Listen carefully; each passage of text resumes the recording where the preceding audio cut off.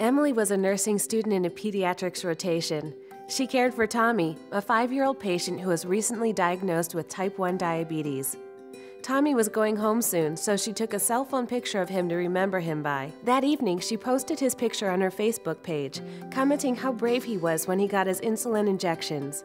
2 days later, Emily was called into her dean's office. A nurse from the hospital had seen the photo and caption and reported them to hospital officials. Emily was informed that her actions were a breach of her patient's confidentiality and a violation of federal privacy laws. Even though Emily had an excellent record as a student nurse and had only the best intentions in her post, she was expelled from her nursing program, and the program was barred from using the pediatrics unit for their students. Hi, I'm Kelly, a staff nurse here at the hospital. If you use social media properly, what happened to Emily will never happen to you. Nurses are increasingly utilizing social media not only for personal use, but also as a way to foster professional connections and timely communications with patients and their families. But social media used inappropriately can result in disclosing too much patient information and violating the rights to privacy and confidentiality of information. This is what happened to Emily.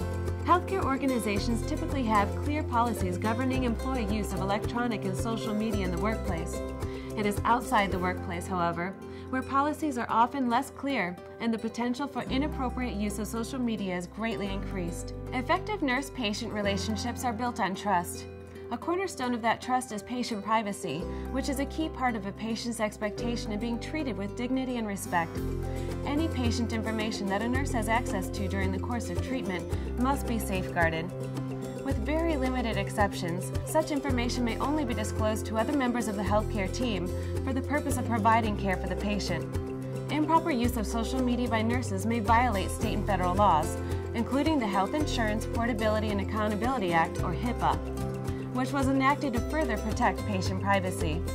Additionally, inappropriate uses of electronic and social media may be reported to your Board of Nursing, resulting in possible disciplinary action for unprofessional or unethical conduct, breach of confidentiality, or other infractions. While it's true that some intentional or malicious misuses of social media do occur, the majority of inappropriate disclosures or postings are unintentional. Usually, they're the result of the mistaken belief that the communication or posting is private and accessible only by the intended recipient, that content deleted from the site is no longer accessible, or that it is acceptable to discuss or refer to a patient in a posting if they're not identified by name. By being cautious and alert to potential or improper uses of social media, you can avoid inadvertently disclosing confidential information concerning your patients. Remember, you have an ethical and legal obligation to maintain patient privacy at all times. This means that you should never take photos or videos of patients using your cell phones or other personal devices. Be sure to follow employer policies for taking photos or videos of patients, for treatments or other permissible purposes, by using employer-provided devices. Even experienced nurses should be vigilant about avoiding serious violations of patient confidentiality, as Jason learned. Jason has been a nurse for 12 years and is working in hospice care. One of his current patients, Maria, maintains a hospital-sponsored online page to keep her family and friends updated on her battle with cancer. One day, she posted something about her depression and the difficulty of finding effective treatments for her physical pain. Jason saw the post and responded by writing a comment to Maria. He wrote that he understood her last few days had been difficult, and he was hopeful that the new medication, along with the increased dose of morphine, would provide some needed relief. The next day, Jason ran into a friend who said she saw his post. She said Maria was an old family friend, was sad to hear of her condition, and asked Jason how long he thought Maria had left. Now fully realizing the implications of what he had done, he immediately went home and tried to remove his post, but was unable to do so. Besides, even if he had been successful in removing it, it may have already been copied by others and posted elsewhere. At his next visit with Maria, Jason told her what had happened and apologized. Jason then self-reported his breach of patient confidentiality to his Board of Nursing and is awaiting the board's decision concerning any disciplinary action. Jason learned the importance of carefully considering the full implications of posting any information about patients on any website, including hospital-sponsored sites.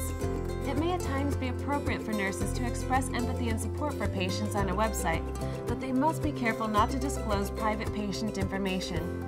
Inappropriate use of social media can derail someone's dream to be a nurse, as it did for Emily. But even for experienced nurses like Jason, who have exceptional work histories, inappropriate use of social media can and does happen.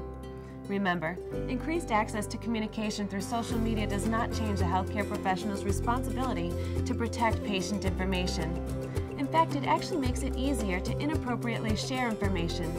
By carefully following standardized guidelines, healthcare professionals can responsibly use social media to improve the coordination of patient care. For more information, please visit the website of the National Council of State Boards of Nursing.